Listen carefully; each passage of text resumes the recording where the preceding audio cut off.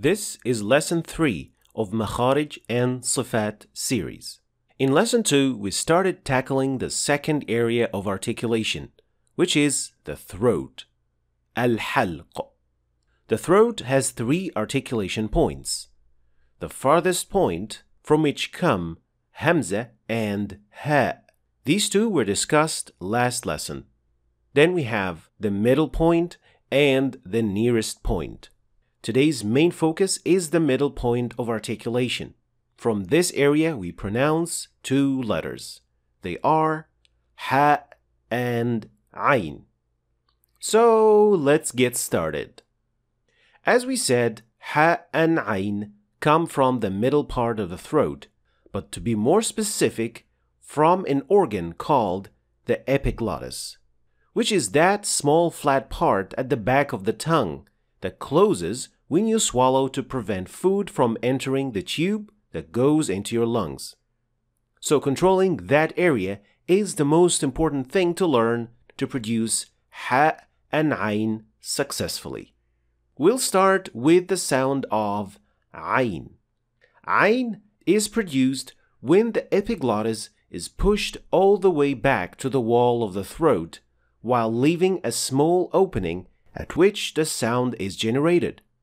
Pay attention, the sound is not generated by pushing air out, but by vibrating your vocal cords. Ah, ah. The sound of ayn is a semi-continuous sound, which means that it can be extended or made longer. And while that is not the point when reciting the Quran, it is an indication that you're pronouncing the ayn correctly.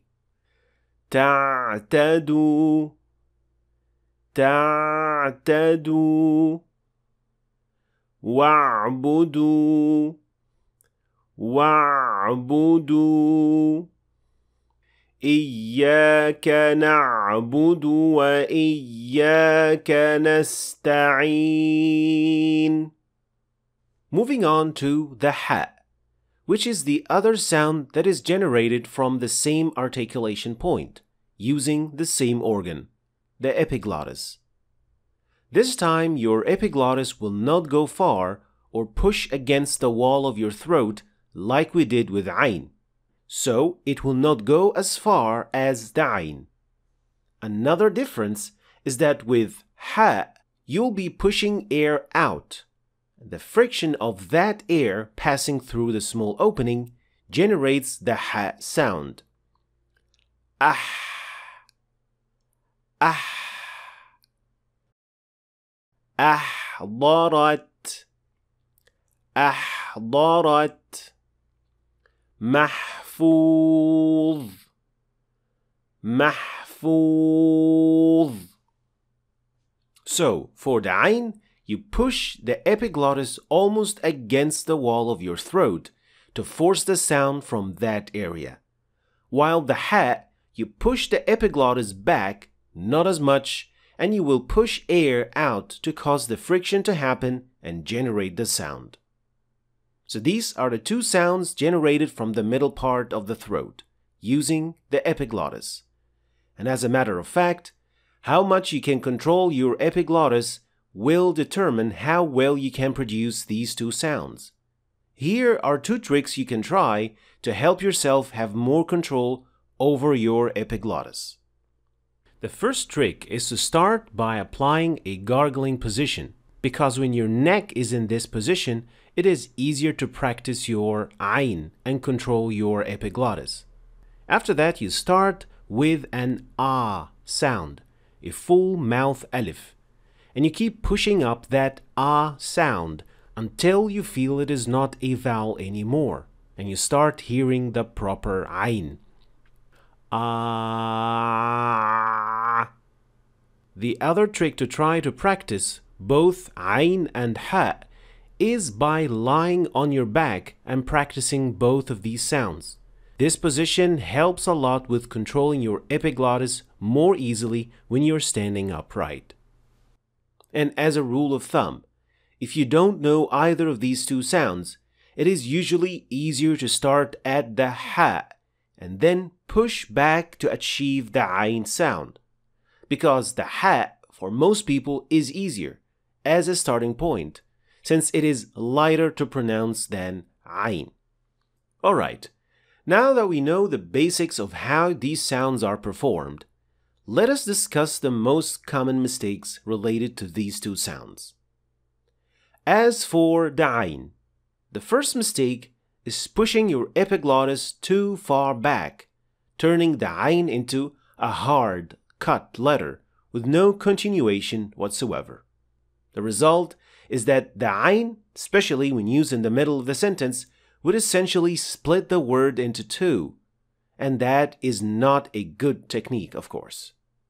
Like na'budu, na'budu. Instead, the sound of ayn should be an easy one on the ear, and most importantly, to know if you're making the right sound, try to extend it a bit. Ah. If you can, then you are on the right track. If you are stopping and can't extend, that means your ayn is too hard and probably splitting words. The second mistake is leaving too big an opening between the wall of your throat and the epiglottis, producing what we call in Tajweed a floating ayn, which sounds like this. Na'budu, na'budu. So this ayn is closer to an alif rather than an actual ayn, and this should also be avoided. These two mistakes are mostly made by beginners, but with more exercise, you can get there insha'Allah. Finally, adding qalqala to ayn with sukun, and it sounds like this. Na'budu, na'budu. Innahu ya'lamul jahr. The ayn is not a qalqala letter. If it has sukun, then it is fully sakin, a pure consonant. Innahu ya'lamul jahr. Next, the first common mistake of ha is pronouncing it as ha. This happens when you don't push your epiglottis at all, which could probably happen if you're trying the ha sound for the first time, or when you don't have control over your epiglottis yet. Ahwa, ahwa. So it is important to hear the difference, and more important, not to mix them up, because this is a mistake that can potentially change the meaning of the word. فَجَعَلَهُ غُثَاءً أَحْوَى. The other mistake is assimilating the ha and ayn sound when they follow one another. This mistake can easily happen because both of these sounds come from the exact same spot. A mistake sounds like this. فَاصْفَحْ عَنْهُمْ, فَاصْفَحْ عَنْهُمْ.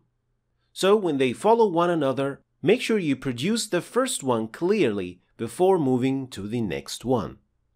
فَاصْفَحْ عَنْهُمْ, فَاصْفَحْ عَنْهُمْ.